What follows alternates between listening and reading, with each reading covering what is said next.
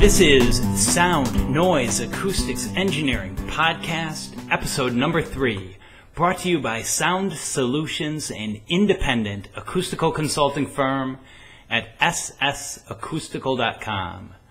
We provide you with knowledge and resources to address acoustical issues. I'm Bill Holliday. Thank you for joining me on this episode. I'm going to talk about room acoustics a little bit. So when we're evaluating a space, and it could be an existing space or a proposed space, and for almost any use, we look at reverberation time. Not any use, but for a lot of uses. If it's an issue with too high of a noise level, like an industrial issue, or an issue like gymnasium or a swimming pool where it's a loud noise buildup. What did we do at college lobby area where it's just very noisy, noise spilling into different spaces? We look at this. In performance spaces, in lecture halls, churches, synagogues, places where speech, you want speech understood, or for performance we want music and sound quality to be good. We look at reverberation time. And reverberation time is just a measure of how long sound stays in a space after it's made.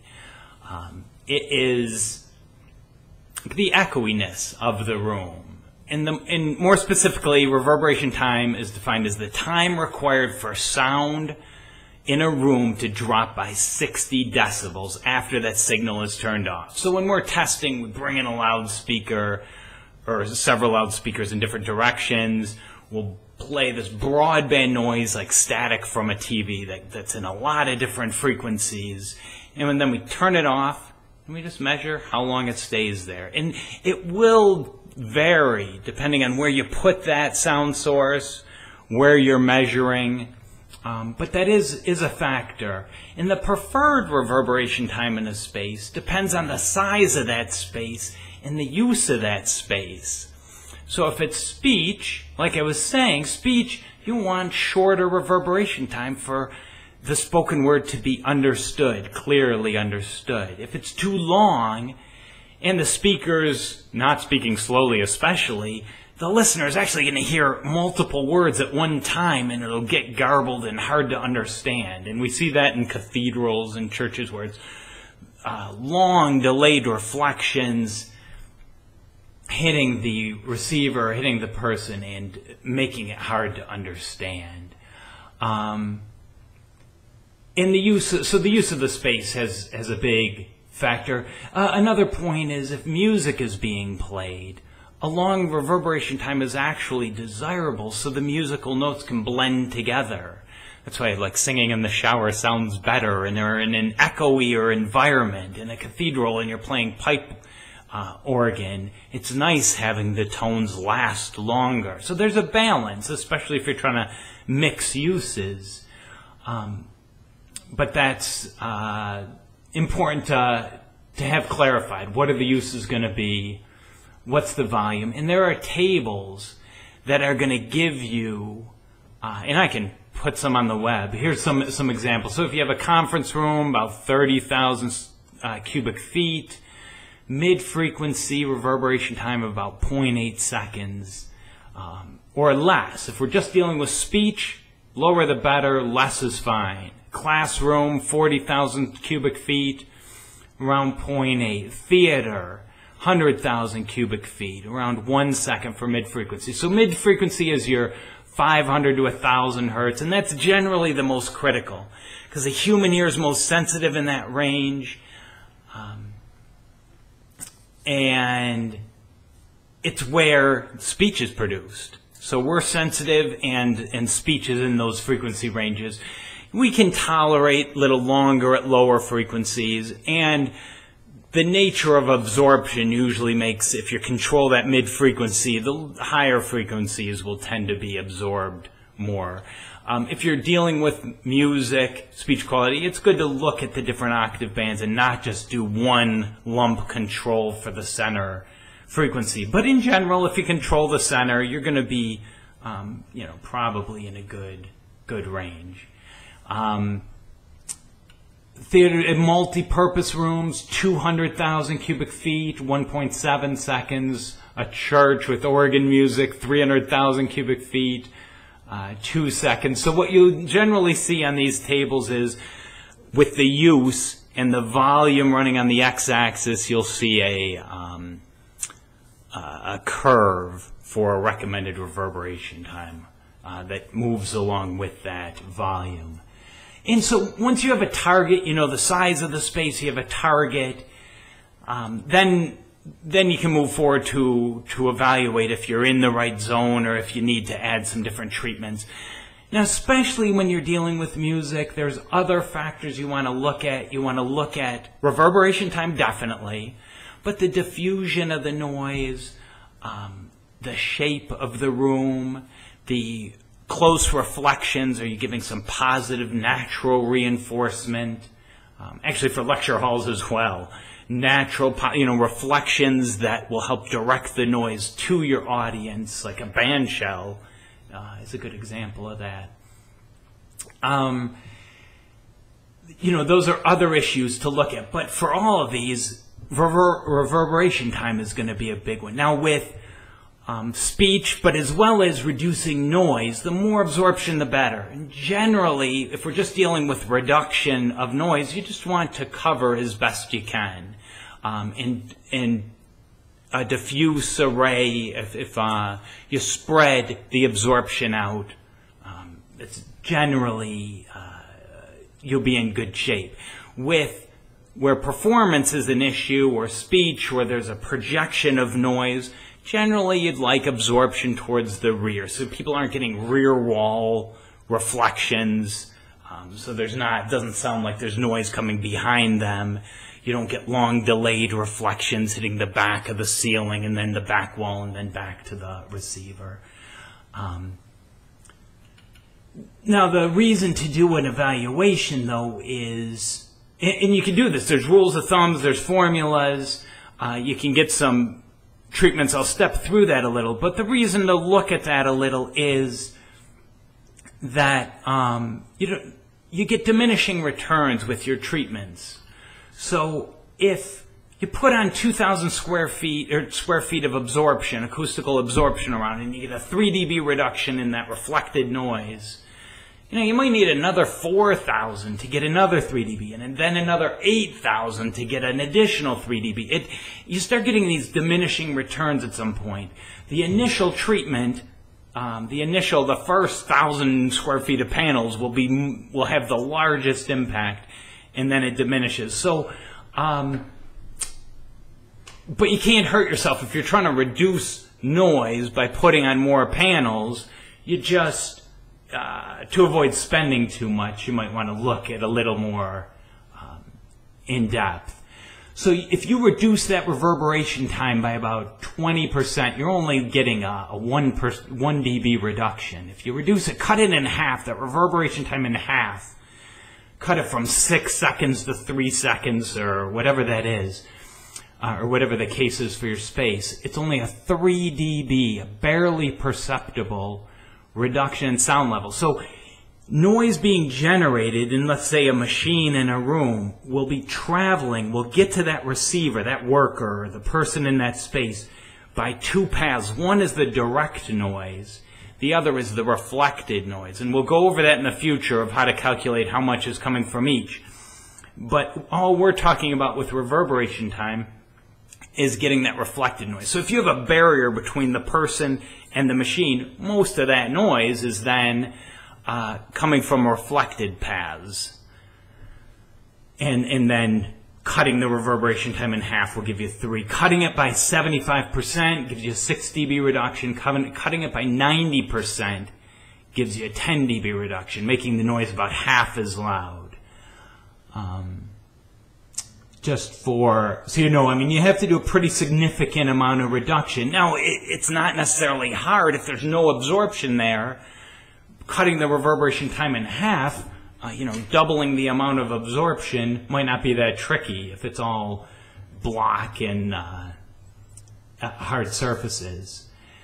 So what we look at when we're calculating it is you have to figure out the volume and then the square footage of each type of surface. So if you have drywall or acoustic ceiling tile or carpet or linoleum or whatever type of floor, wood floor, if you have pews or seats, unoccupied, occupied, windows, doors, you come up with the square footage of all those. And then there's this thing called an NRC, which is an average absorption. They average the 250, 500,000, 2,000 hertz absorption coefficient. And in general terms, this NRC is an average amount of sound that's absorbed. So if you have this NRC of 0.9, let's say, 90% of the noise that hits that surface is absorbed. If you have an NRC of 0.1, well, only 10% is absorbed. The rest is coming back into the room. So for some examples, gypsum board is about an NRC of 0.05 or 5%. About 5% does get absorbed, and just moving the panel does give you some absorption. The surface will give you some absorption. Empty wood pews, about 0.15 for an NRC, that mid-frequency absorption. Carpeted floors, about 0.35, and it'll depend if there's a pad, the thickness of the carpet, but general numbers. Occupied, upholstered seating, and if we're dealing with 5 square feet per seat, about 0.8 is your NRC. Acoustic ceiling tiles.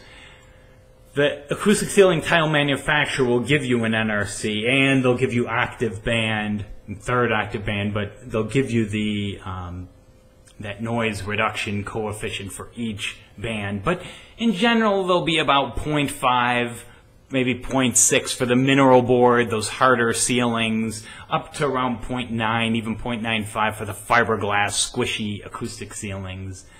And then fiberglass wall panels, or 0.9, so 90%. Well, depending on the thickness, 0.9. But the general rules here.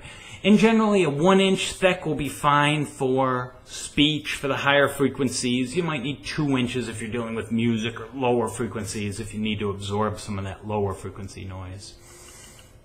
Some common acoustical treatments to reduce noise. You have your acoustic panels, fiberglass acoustic panels, which are just 6-pound density fiberboard.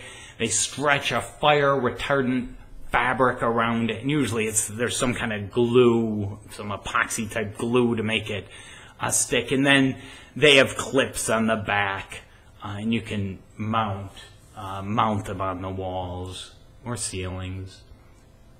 Panels usually come in 1-inch or 2-inch thick. There's, and I have this on the website, there's manufacturers in a lot of different communities, and usually it's hard to compete with the local community. So we're here I'm in Arizona, and there's a manufacturer in Gilbert, near Phoenix. And just because of shipping costs, I can pick them up there cheaper than most anywhere else in the country, because it's basic materials. The ceiling tiles, acoustic ceiling tiles, is a common treatment to reduce the reverberation in a room, help with speech privacy and open office spaces. We look at reverberation time. You can mount them even directly to walls or with a little space. The larger the airspace, that'll help with lower frequencies, give you a little better absorption. There's spray-on acoustical treatments. The cellulose fiber material. It used to be, I mean, it doesn't look as bad as, I think at one time it was kind of a bubbly, popcorny ceiling, but they're pretty smooth. They're not that bad. They're not super abuse resistant. So if it's in a gymnasium where kids are whipping balls around, it might not be the best fit. But they can look nice. They're not that expensive. It's one of the lower cost items. It can work in curves. It's a nice treatment if it's difficult surfaces as well. They have to tape off windows or areas they don't want to spray, and they can build up half-inch, inch, and even thicker treatment. You can even do fiberglass duct liner. with black facing. You can even have a mylar face to it. That's an inexpensive treatment. There's cotton acoustic panels, 1 inch thick, 6 pound density, semi-rigid, made of recycled cotton. I think one of their primary things is grinding up old blue jeans. It's more expensive than fiberglass, but you don't need to cover it with a fabric, so it ends up being pretty inexpensive.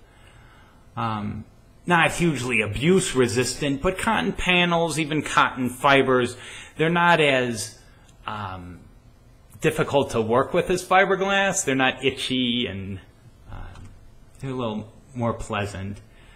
There's acoustic fabric mounting systems. They have these tracks where they put fiberglass in and then stretch a fabric around it. And you can make really large panels. You can stretch around interesting shapes. And they can print anything you want on them. The same goes with the fiberglass acoustic panels. They can stretch different colors, patterns. They can even do prints and put them up there.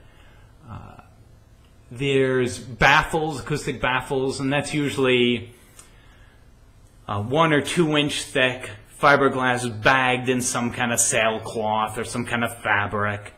And those can be hung. They can have grommets and be hung in the ceiling, or held in different patterns to absorb. There's these lapidaries, which are like real long acoustic panels that can drape over a ceiling. And those can be nice, have a nice look, like for a swimming pool, some kind of system. There's metal, acoustic, and wood panels, and those are generally just coverings. They have mylar bagged fiberglass. So mylar is that stuff they make balloons out of. You can cover the fiberglass, especially if you're like in a swimming pool or somewhere where having it open would damage it. And then you could put perforated metal, or some kind of wood grid system, or perforated wood, something that has some openings to it and get some good absorption. And those get pricey. It's more for looks, aesthetics than anything, or durability too. Metal in front of fiberglass can be good for a industrial situation, or even a pool, or where there's kids, or gymnasium could be good. Good applications. There's a bit more cost, but they're good treatments. I think that's it. I'm not going to get into formulas here in a podcast, but I will have links on the website. There's some good rules of thumb, doubling absorption, and how you can get some rough estimates for how absorptive a space is. That's it. That wraps up episode number 4. Yeah, I've gone long enough. Next time we're going to be talking about an environmental noise project. Thank you for listening to Sound, Noise, Acoustics Engineering Podcast. We try to provide you with knowledge and resources to address acoustical issues. I'm Bill Holliday. This podcast has been brought to you by Sound Solutions Acoustical Consulting at ssacoustical.com. I appreciate any feedback you have, questions, comments. If you want more information of a certain type, let me know. I'll post it up there. You can contact me by email, bill@ssacoustical.com, or on our website. There's a Facebook link, write me there. Twitter, you can write me there. Any which way. Thanks a lot. Take care. Bye.